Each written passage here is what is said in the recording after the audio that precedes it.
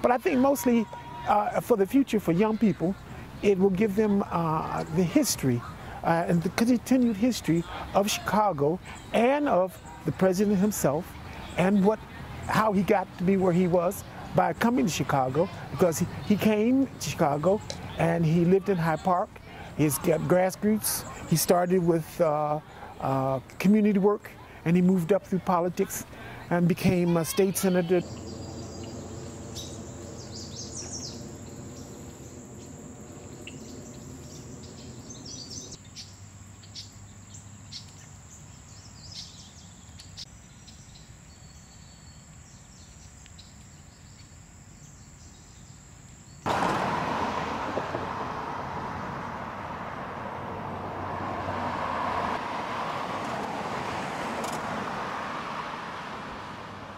Yeah.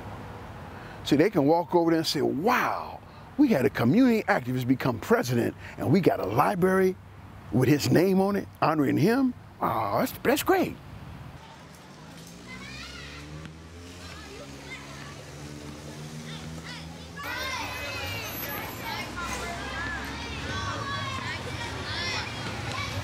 Well, it's going to mean many different things. First of all, just the whole notoriety of having the President's Library in the community, which will bring probably many different visitors from around the world to visit his library.